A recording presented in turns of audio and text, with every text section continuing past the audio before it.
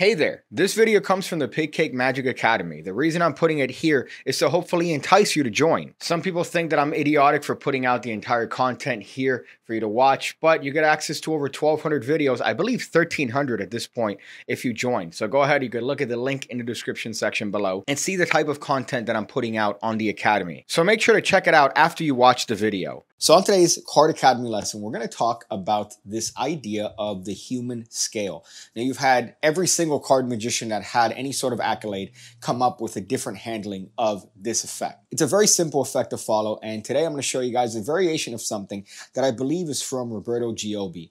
Now, I do know that this goes before him, but the idea behind this particular handling is closest to Roberto Giobbe. So the setup for this is going to be very, very simple. All we're going to do is reverse the 20th card from the top of the deck. In this case, we have the 4 of clubs, but that could be any card you want, and it's just going to be reversed because this is going to act as our key card.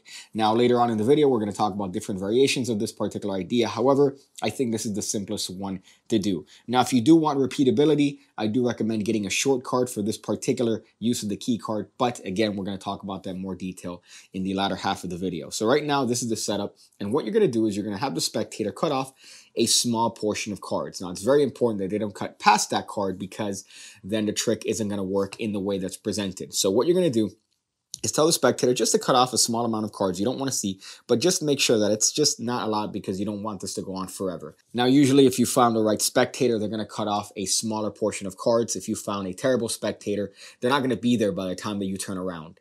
So for this particular handling, the spectator cuts off the cards, and now you are going to attempt to try to guess how many cards they cut off. So you're going to take the deck of cards, and if you want, you could give it a little bit of a false shuffle or a false mix, as long as it keeps the deck in the same order. And you're going to spread through until you see your key card.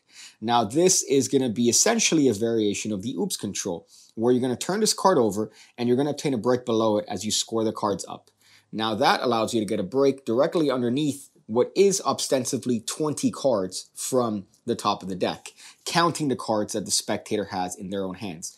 Keep in mind, you don't know what cards they have or how many cards they have. However, you do know that your break is underneath 20 cards from the top of the deck. So that's going to tell you all the information that you're going to need in a moment in order to match the amount of cards that they have. So what you're going to do is you're going to spread the cards off and you're going to count them. So in this case, it's going to be 1, 2, 3, 4, 5, 6, 7, 8, 9, 10, 11. So I notice that at my break, at the 4 of clubs, is 11 cards. Now, if the original total of the cards above the break were 20, then that means that the spectator is going to have 9 cards in their hand, just due to simple logic and math. So you're going to take these cards and you're going to put them in your hand. And now you're going to tell the spectator to take out the cards and hold them in their own hands. So if you want, you could actually take these cards in your own hand and go for a little bit of a balancing act here. But I think it's more impressive if the spectator is the one that is balancing the cards and you are just trying to pick up the amount of balance that they have. So at this point, all you need to do is discard 2 cards to make your pack match their pack, because remember, I had 11 here, they have 9. In order to make this 9, I need to remove 2 cards. So now when we both count these packets, they're going to be the exact same number of cards. So that's 1, 2, 3, 4, 5, 6, 7, 8, and 9.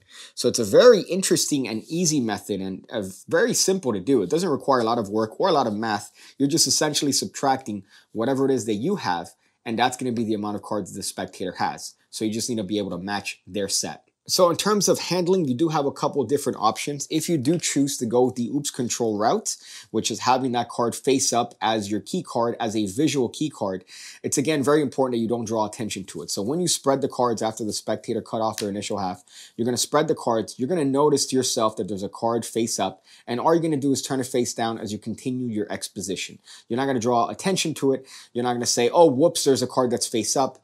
It's just a non-event. How many times have you spread the cards and had a card face up by accident? That's the exact same thing that you're trying to channel with this particular oops control.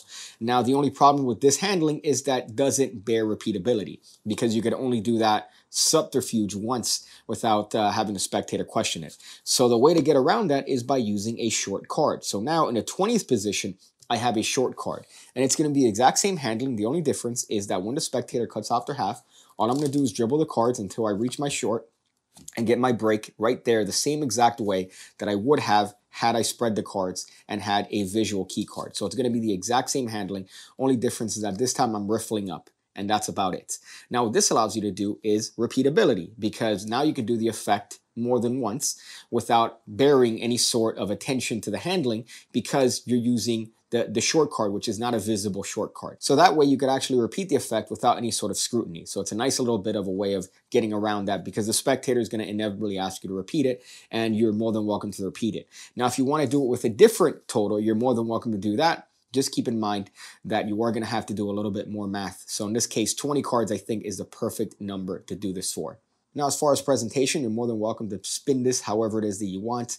If you want, you can have both packets in your hand like this as you're trying to reduce cards in order to match the amount of cards that the spectator has. If you want, what you could do is what I suggested in the actual explanation, which is have the spectator hold on to the cards, so that way all you're doing is trying to balance the cards in their hands. Now, if you want to add a little bit more credibility, you could hold on to the spectator's hand as you try to ascertain how many cards they have. Just make it a little bit more challenging. But those are two different presentational approaches as to trying to match the amount of cards that the spectator has in their hand. So it's a nice little way of doing it. If you want, you could have the cards kept by the spectator in their pocket, and you could do it somehow psychically because you have actual knowledge of the card. It doesn't matter if they take it out or not. You could actually have a revelation where you match it without even the spectator touching the cards, or without you ever seeing the cards to begin with. So you could count the cards on a table. The spectator then takes the cards out of their pocket. They count the cards, and they see that it matches each and every single time. This is what I have to subject myself here in order to do this particular outro, but I think this is a wonderful little bit of a method and an interesting principle. And of course, it works for any number of cards that you want. You could do this with 20, 26, 30, but do keep in mind that you are going to have to change the handling depending on the cards. So initially, with 20 cards, I think the math isn't even anything. It's just logical. If you, for example, see that you have 10 cards, you know that the spectator is going to have 10 cards. If you have 9 cards, you know the spectator is going to have 11 cards. So you're going to need to do that little bit of math during the actual routining, but it's nothing difficult. I know certainly when it comes to doing a little bit of math in routines, I'm definitely not a fan, but this, I wouldn't even consider any sort of math at all. And you do have a wonderful effect at that.